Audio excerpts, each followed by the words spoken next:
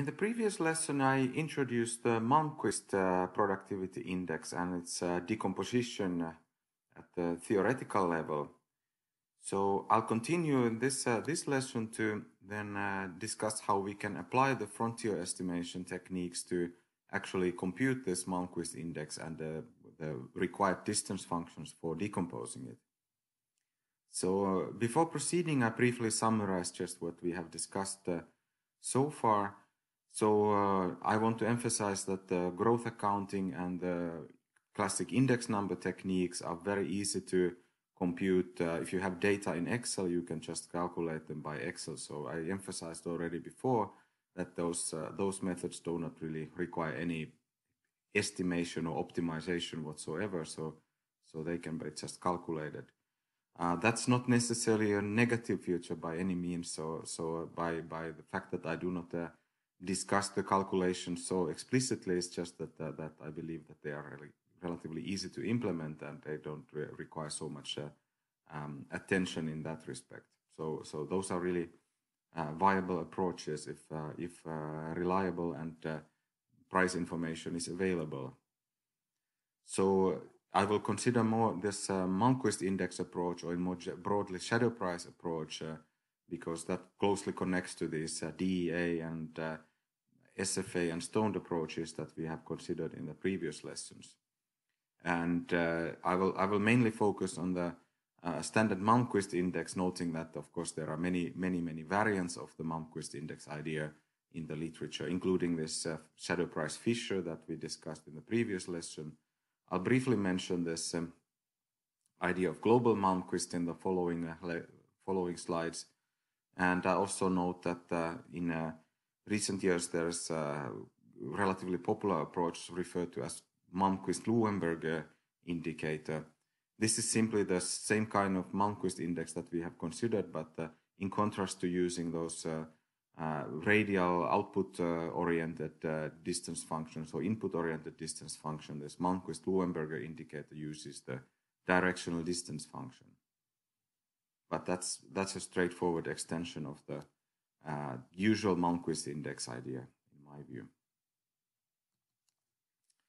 So let me just remind you the decomposition of the Malmquist index and the required components.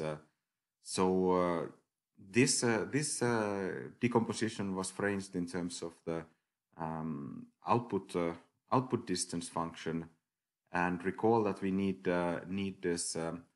to compute various values of the distance functions to calculate this decomposition. So notice also that we need to have both variable returns to scale and constant returns to scale versions of the distance function. So I'll briefly elaborate how this can be done using the frontier estimation techniques and starting from DEA.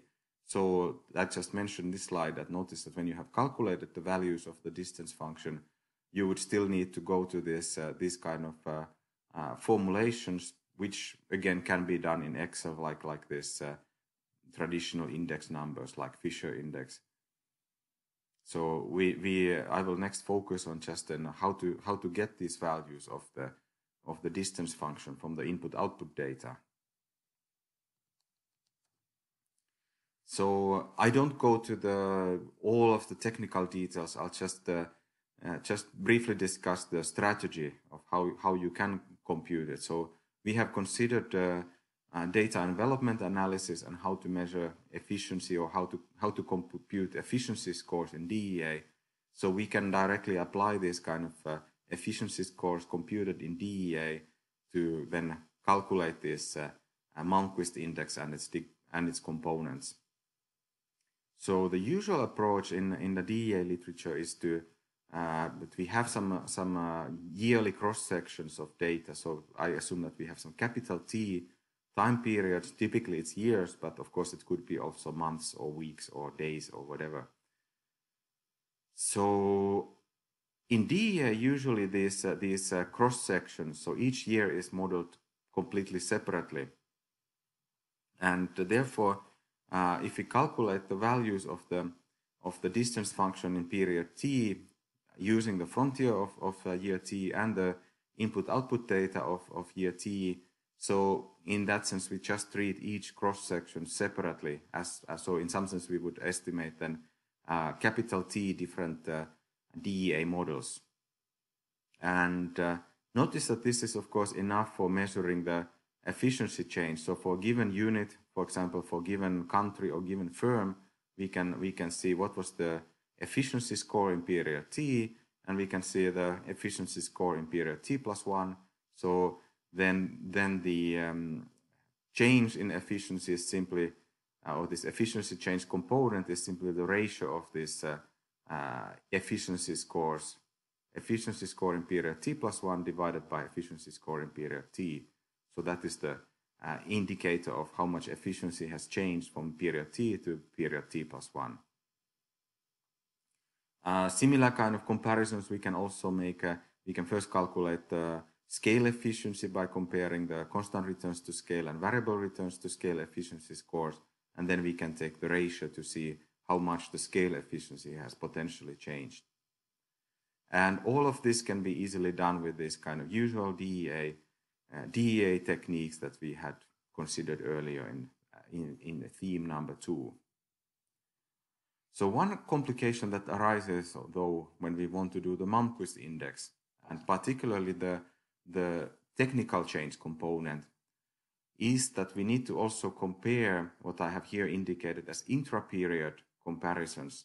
So if we have observations of period T, we need to also compare those observations to the frontiers in period T minus 1 and frontier in period T plus 1, as I have indicated. So notice that this superscript with this distance function d, the T minus 1 or T plus 1, that refers to this time period of the frontier, whereas these superscripts in X and Y, so those input-output data, that refers to this time period of the evaluated unit. So we need to make this kind of counterfactual comparisons, that what would be the efficiency of the unit observed in period T relative to its previous year's frontier, and also relative to its next period's frontier. So to compute that in DEA, we need to then adjust the reference set. So here is an example for this latter distance function. So if we measure the distance from the period T observation I relative to the frontier of period T plus 1, then I have here in this linear programming formulation, I have highlighted with red color that these data matrices X and Y are adjusted so that these data come from period T plus 1. So we compare then this observation I in period T relative to the other units observed in period T plus 1. And then when we compare these distance functions, then we can see that how much the frontier has shifted from period T to period T plus 1. So these kind of intra-period comparisons we need to compute for all observations, and both backwards towards period T minus 1 and forwards towards period T plus 1. And when we have made that kind of calculations, then we have all the necessary elements for the Malmquist index and its components. So also the Malmquist index, so for measuring the productivity change, we need also these intra-period values. So in practice, if we do this typical DEA approach, in my view, a shortcoming of this procedure is that in many applications we might find, at least in some years, that technical change is negative. I have some experience from applications to agriculture and farms, where very often, perhaps for example due to weather variations, then this technical change can be negative and positive and fluctuate very heavily from one year to another. And in that sense, the reason for this is that these yearly cross sections are treated as completely independent of each other. And another thing is, of course, we know that DEA is quite sensitive to the most extreme observations. So if we have some outliers or if we have some random noise in our data, then this can of course happen. And in some sense, this, for example, weather conditions in agriculture, if they are not really controlled in the DEA model, they will end up to this kind of as a random noise that can cause this kind of weird fluctuations. But then, if you think about technical progress, then or technical change in general, it's kind of worth to ask that is it possible that technical change is negative in the short term? Are really some production technologies forgotten overnight or in the period of 1 year? What about the fluctuations? Are some of these technologies then reinvented in just a period of another year? So that kind of issues can be hard to believe in an empirical application. That why should we have some kind of fluctuations or technical regress over time? So there are several ways to try to alleviate this issue. For example, doing some kind of outlier detection or removing some kind of outliers from DEA. But that doesn't necessarily help if we have, for example, very large this kind of weather-related variations from one period to another. In that case, basically all firms are outliers to some extent. So one way to make it a little bit more robust would be this global Malmquist index approach that I mentioned at the beginning. So that differs from this usual implementation of DEA, where you treat each cross-section separately. In this global Malmquist index, the idea is that you pool all your observations to the reference set together, and then measure distance relative to this sort of global frontier. So here I have illustrated the idea. So basically then if you use this kind of global Malmquist index approach, you can just have one single large DEA model that has all these time periods in the same sample, and you measure efficiency relative to this kind of global frontier. Of course, this global frontier will be typically represented by the last year or couple of last years in your sample if there is technical progress. So it takes, in some sense, the best practices over this entire time period under study. So that can be used for measuring the productivity change using just the distance functions relative to this kind of pooled frontier. So that can be used for measuring the Malmquist index. However, for this decomposing this technical change, so the frontier shift, we cannot isolate from this, at least not very, very easily. So that would be basically then blurring this distinction between technical change and efficiency change, but it would have this kind of overall productivity change. Then, of course, there would be many possibilities to further extensions. But at least in some sense, this kind of heavy fluctuations in the technical change component particularly have been recognized as a limitation in the DEA approach. What about the parametric estimation then? So to keep things simple, I'll just recall this Solos model. So I have now the capital and labor as the input variables, and assume Higgs neutral technical change. So this is just a Solo model in log terms, and I have here introduced also the random error term epsilon that can capture both inefficiency and noise. You can think about it as the composite error term of the stochastic frontier models that we have considered.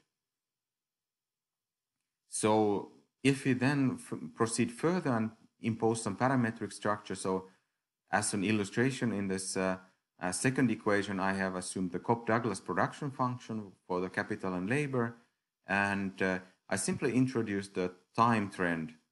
So here it is a linear trend, but it could be also some other functional forms, let's say polynomial time trend. So we could have just the time trend to model the technical change component in this kind of Solo style framework. So that would be a very, very straightforward way to model technical change in the parametric setting. And similarly, of course, we can then apply it to measuring and decomposing productivity change. So firstly, of course, technical change would be captured by this parametric time trend.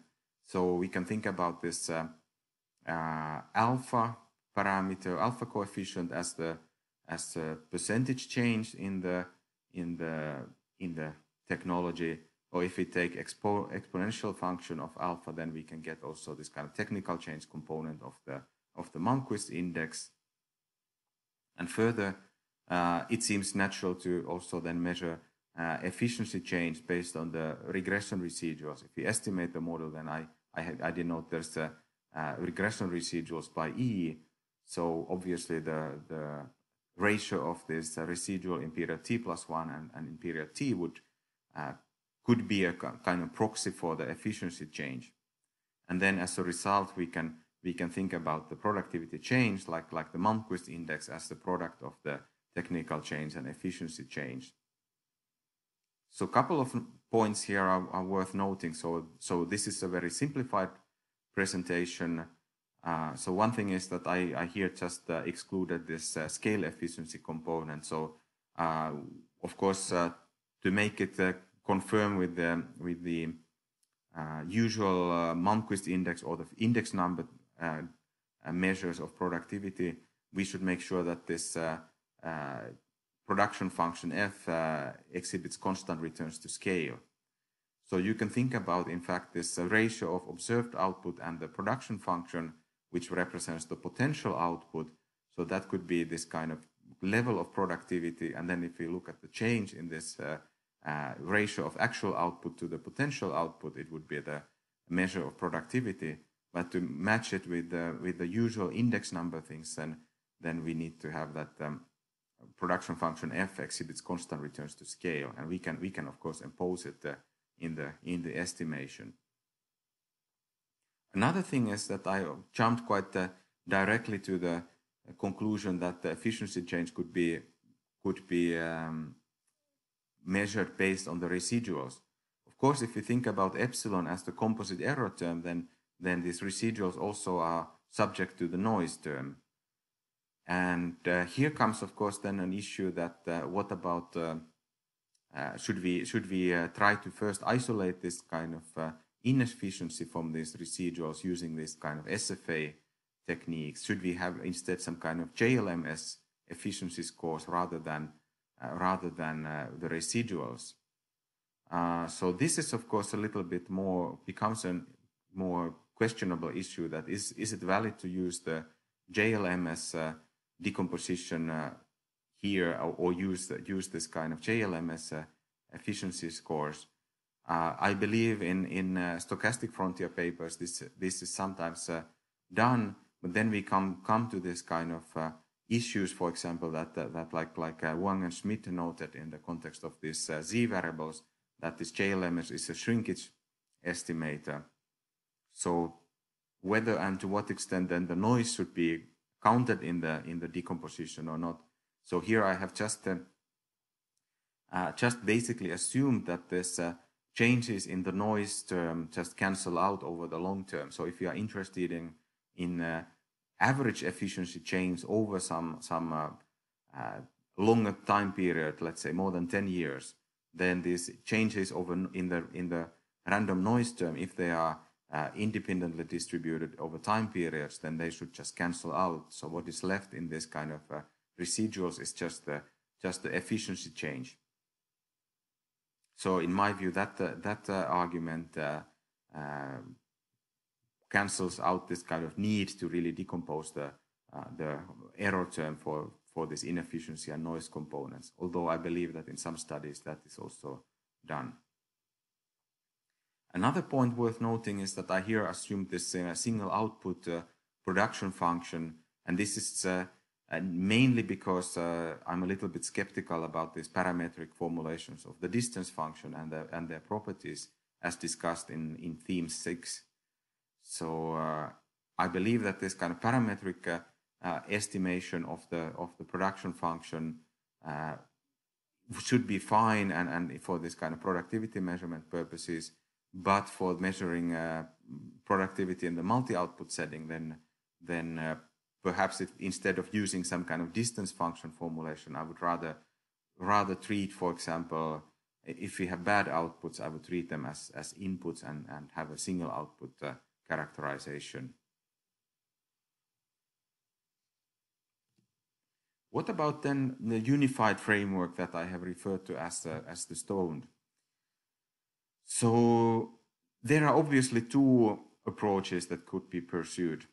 So one is that follow this kind of DEA type strategy and estimate yearly cross sections separately, and this kind of strategy has been pursued by Cheng, Björndahl, and Björndahl, and this would be kind of then become close to this kind of standard DEA type of treatments.